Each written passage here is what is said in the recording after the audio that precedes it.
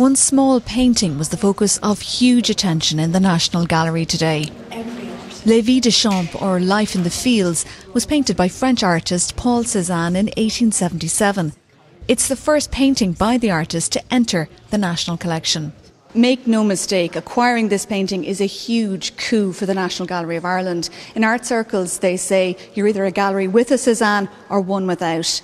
And now, hanging on the walls here behind us and available for public viewing is a painting by a man that many regard as the father of modern art. For the first time, you can see a painting by him on public display for everyone in our national collection. I am really excited about the impact this will have on the people of Ireland, both the art lovers and the artists, and I look forward to seeing what further creativity this work here brings. Now, Paul Cézanne, his artwork is much sought after. Just how did you manage to get your hands on it and bring it here? Well, we're of course international experts, we have our networks, but we're just thrilled to be able to have this here. The painting was purchased with the assistance of the government and with the help of a private, anonymous donor.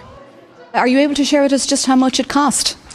No, you have to. It's just commercial sensitivities about this, and it's also to protect the donor who wants to remain anonymous. And I don't think it'd be wise to reveal that.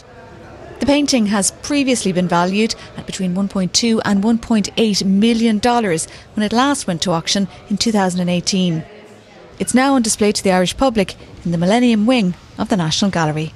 Joan O'Sullivan, RTÉ News.